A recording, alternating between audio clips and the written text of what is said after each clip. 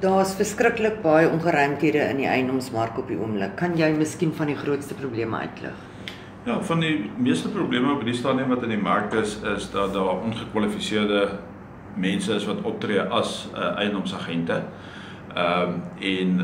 Hulle op die einde van die dag nie net die huiseienaars en eiendomseienaars die mekaar maak en die mark heeltemal die mekaar krap nie, maar dat hulle glad nie geregtig is om enigstens op te tree as 'n eiendomsagent nie. Die EIB is baie duidelik rondom die nodige kwalifikasies wat jy nodig het om te kan optree. Jy mag onder geen omstandighede vir 'n derde party enige eiendom te huur, te koop, te bestuur, jouself bekendstel of uithuur daarvoor, mits jy nie die nodige kwalifikasies daarvoor het nie. Met ander woorde, as ek 'n huiseienaar is, mag 'n agent nie my huis as 'n vakansieverblyf namens my uithuur nie. Hy mag as hy gekwalifiseerd is en die nodige dokumente het daarvoor.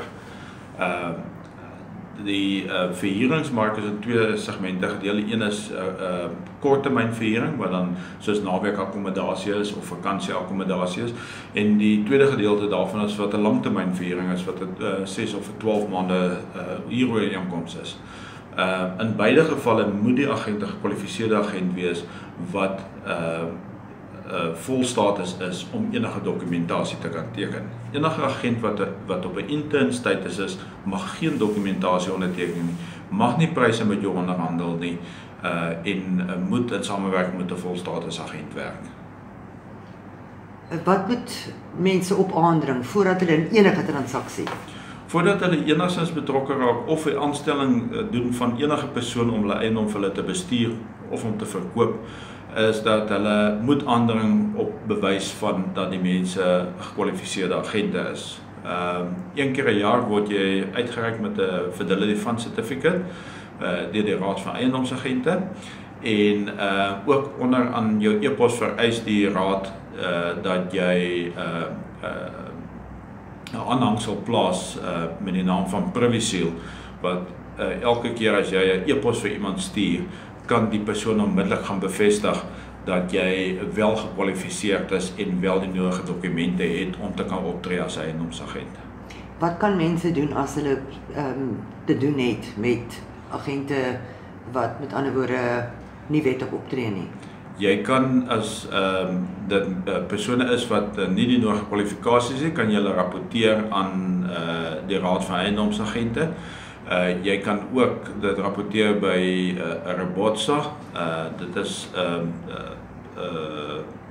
amper soos 'n unie vir eiendomsagent prinsipale, wat dan namens hulle dit opneem by die Raad van Eiendomsagente en dit ook monitor om te kyk wat is die terugvoer wat die Raad van Eiendomsagente doen omtrent die ongekwalifiseerde persone. In Mosselbaai, hoeveel dink jy van die agente wat op die oomblik hier aktief is? Hoeveel van hulle is gekwalifiseer? Dis 'n baie moeilike vraag. Ek weet spesifiek van 'n paar agente wat nie die nodige dokumente het om op te tree as eiendomsagente nie. Hulle is reeds gerapporteer by die nodige instellings.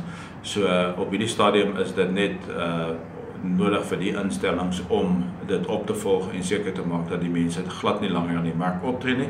En dit kan uitdraai op 'n hofsaak waar daar boetes en goed opgelê kan word vir mense wat hulle voordoen as professionele mense wat glad nie die kwalifikasies het nie.